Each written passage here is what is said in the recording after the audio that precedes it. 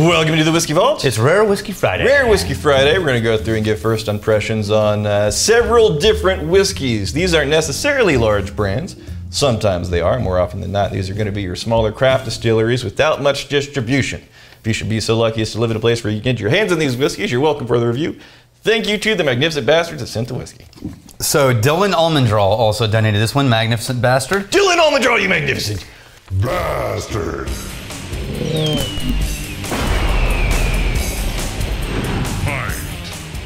Now I'm going to tell you what I was going to tell you, but we already did one where I'm in the bourbon, right? Yes. On the last Whiskey Friday. Yes. But he wrote, hey, my name is Almendral. If you hack the shit out of my name, I will find and correct you. Almendral. And you totally stumbled on the last one. I didn't even read this to you. Did I? But the last one you called it like Dillman.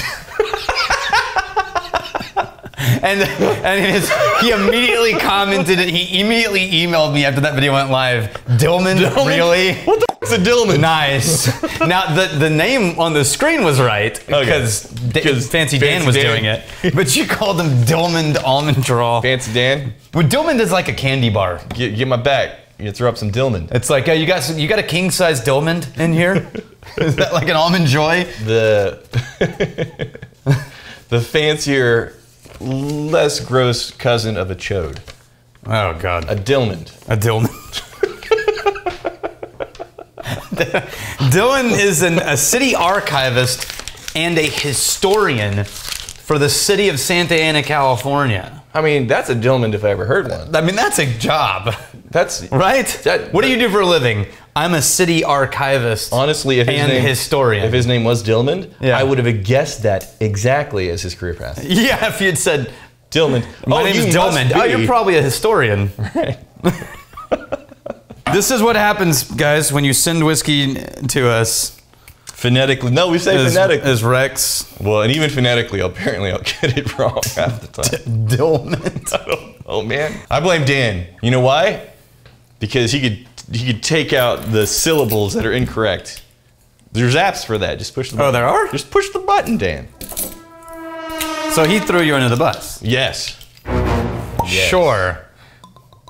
Okay, this is Blinking Owl. This is the story that we actually liked their bourbon. Mm-hmm. This is their rye, 2-year-old rye. This is batch 2, bottle 100. Yeah. Straight rye, California whiskey. Remember, these are people who are like anal about making it California. That's a... if you know what I mean. This is rye, wheat, and barley. Why? Why? Because that's what they said. Well, not really. They're fixated on making it California. Fixated. Oh, Lord. Dan, you're going to have to... No! As soon as I say that sentence, just go beep, and like message from our side. Please, technical difficulties. I have...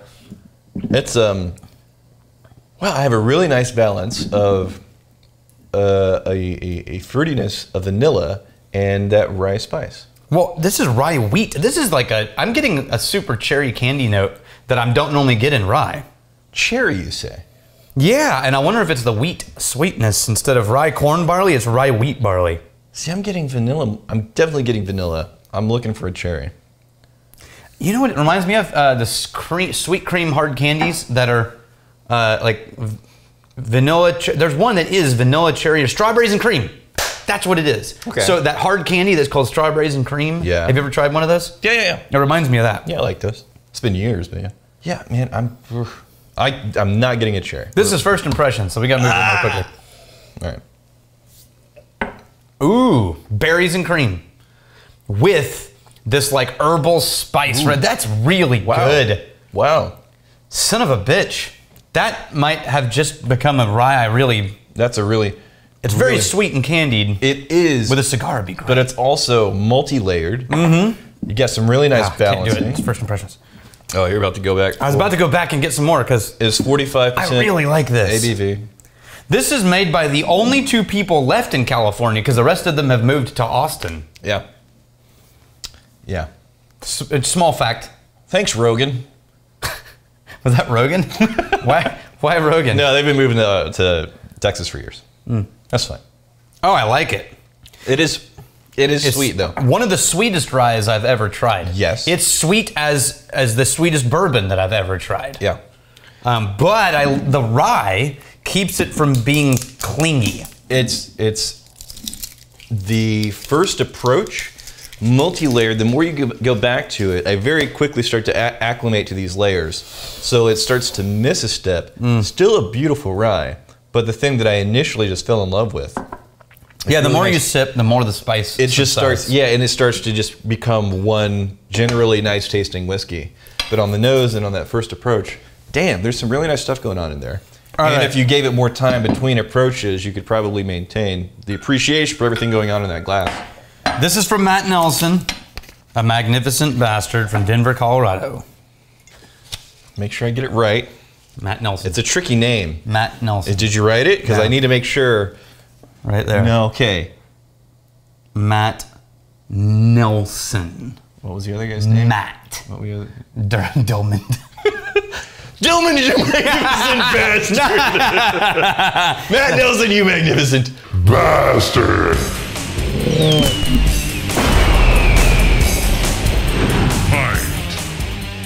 So this is, he's been a fan of the show for about a year. He decided to send us something.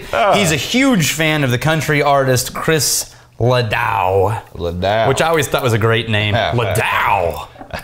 Ledoux. Here comes the Ledoux. This is batch 5, bottle 188 of a bourbon.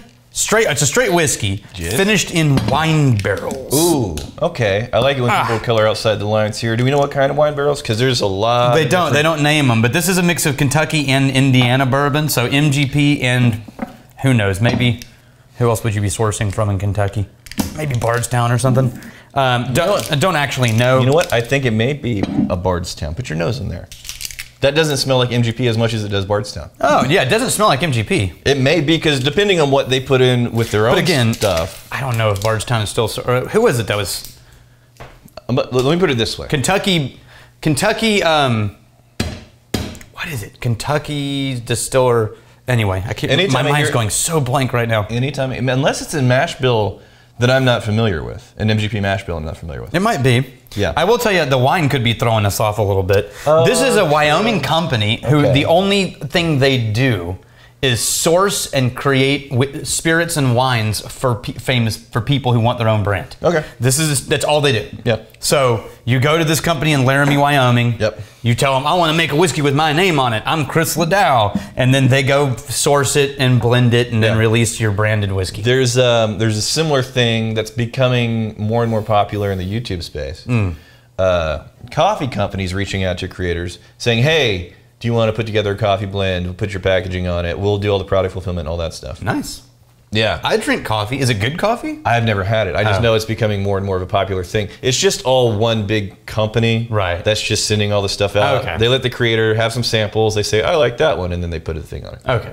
Yeah. That's fine. All right. So I'm not going to compare. I don't actually know Chris Ledoux. Matt Nelson's a Chris Ledoux fan. I mean, I know who Chris Ledoux is, but I don't really listen to country. So this is very classic bourbon on the nose. I'm not sure what the wine is bringing to the table for me. Taste it and you'll see. It's almost like you used wine to water down a whiskey. You know what I mean? Wow. It starts as whiskey and then you get this like sweet. From beginning to end, it just wraps all the way around that. Yeah, and then there's no finish. And then it tastes like it got watered down with wine. That's bizarre. What is this? Got to be low. 40. 40, yeah. Yeah, it's not my thing.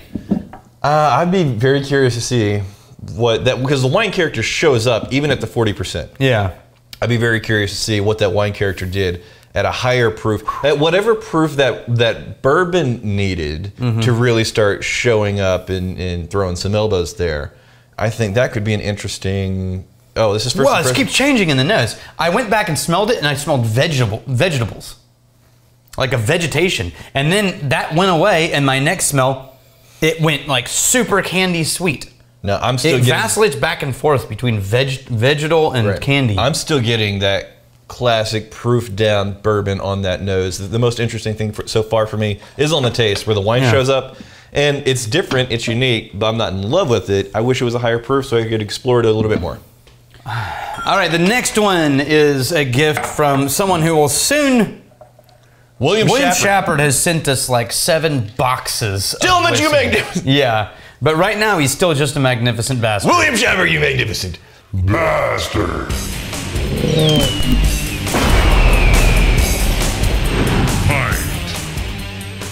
We had to like open up a storage account in downtown to hold the boxes that William keeps shipping us.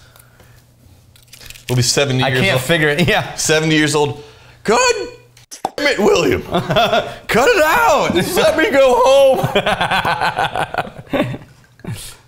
All right, this is Seven Devils, and we've done their whiskey before. Last time we did the bourbon. This time it's a rye. It's Koenig Distillery in Idaho, but I think it's sourced, and I don't know where it's sourced from. They just say produced by. Or bottled by. How about Canada? Oh, it does smell like but it's a rye. I guess it could be Canadian.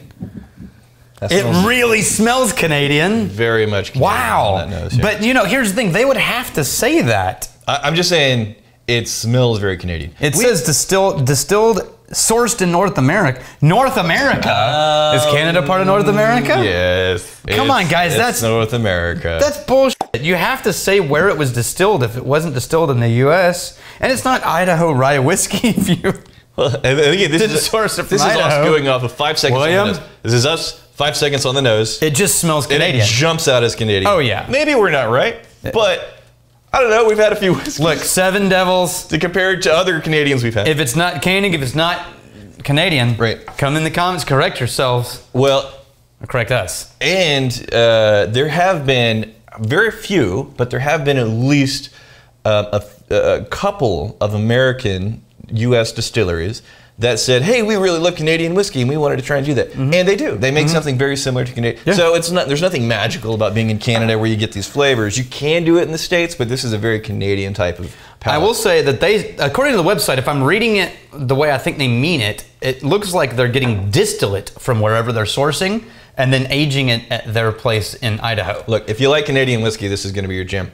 Did you hear that? Yeah. They're not sourcing made whiskey. Right. And bottling it. They're sourcing new make, yes, putting it in barrels and aging it in Idaho. Yeah. If I'm giving them the benefit of the doubt on that. Fine. But it is going to be on the budget Canadian end. That's going to be where you find your comparables. Yeah. It's got a little bit of barrel spice. Yeah. Or rice. I mean, I don't know. It's got that Canadian caramel vanilla. Yeah. A little bit of a metallic note. Reminds me of the Crown Royal rye a little bit. A little. It's not overly complicated. It's very drinkable. It's not totally boring, but it's simple. Yeah, there's a metallic note that I'm not wildly in love with. Oh, it's getting sweeter. The vanilla is climbing the charts. Well, for me, the sweetness builds and the metallic note keeps building on itself the more you go back each time. Yeah. Okay, this is a gift. Come on. Get it. Come on. Also from William Schappert. Do it. I can't find Hold on. You were given... I know, and the best knives. I keep leaving it somewhere, all of the knives. And I don't know where I keep leaving it. On your desk, you have all of the knives. I do have like 15 knives. You should give me the knives. No. You want me to swing the knife around? I don't trust you with a knife. I have all the skills. I have knife skills. I have knife skills. Karate skills. Okay, this is from Stein Distillery. This is a straight bourbon whiskey from Joseph, Oregon. 2-year-old bourbon. This is another William Schappert jam. Whoa! That is William's going for the weird stuff, too. That is it's like for me, that's presenting as a rye spicy granola with a little bit of that craft pine note. Yeah, the pine note is strong for me in this one. Yeah, I'm getting more of a rye spicy granola. That pine note's there, but it's underneath granola, rye spicy, and then that craft piney note. Ah, man, which neither one of us are in love with. No, I hope it tastes different than it smells. Piney, and then almost presents as a soapy note on the nose. Oh, it tastes. That sort of clingy soap cling is in the palate too. And that I still found that rice spice. It's 40. I wonder if they crash proofed that. Maybe. What he's talking about is if you proof down a whiskey too quickly, it can cause this thing called saponification. Mm-hmm. What is this? It's when the reaction of water with the existing chemical structure in whiskey creates a new component that has all the flavors of like soap and like soapy, clingy notes. That's not a super strong note for me. I was getting a little bit more of it on the nose. On the taste, though, I'm looking for, again, you know what? It's missing, there's a richness that's missing to these flavors. These are very familiar flavors to me. The granola flavor, a little bit of a spiciness, a dusting of a spiciness. And then there's that pine note, and the pine note turns into like, what is that? Like a... Well, okay, so I'm going to say something. You know, when you ever been into someone's bathroom, like grandparents or an elderly aunt, uncle, or like a bed and breakfast type place where the soaps are shaped like things? Yeah. Like you have like a clamshell soap. You need to wash your hands, but yeah. that's too fancy. I can't use that. Yeah, and they always have this like really light, not dense, but really like light, perfumey, but soap. Yeah. You know? That's what this is reminding me of in the taste and the smell. Is this like soap, but perfume, but... Again, but that specific note, I think that note, for me at least, that's going to be in there, but it's a minor note. I am getting more of what I was talking about earlier, like granola, a little bit of spice in there. And then I don't want to say, it's like a thinned out honey in there too, maybe? Yeah, if there's honey, it's really thin. Yeah. Almost watery. Yeah, well, I mean, it's a low proof whiskey. I'm going to go back to the first thing I set down. 80 proof. Which was the 40%. Blinking Owl Rye, is it if I can remember. Oh, here it is. Yeah. I put it in the wrong order. I picked that one up, and that was definitely not it. All right. Yeah, that rye. That's my favorite thing we did today. I am genuinely curious about the previous whiskey, if that was in fact a Canadian jam. I think it's a the Seven Devils? Yeah. Yeah, I think that's gotta be like, Yeah. that's gotta be, come on. Here's defining stealing a drink. If you fight me, I fight for a friend. Steal me, you steal your liver's heart. And if you drink, may you drink with us.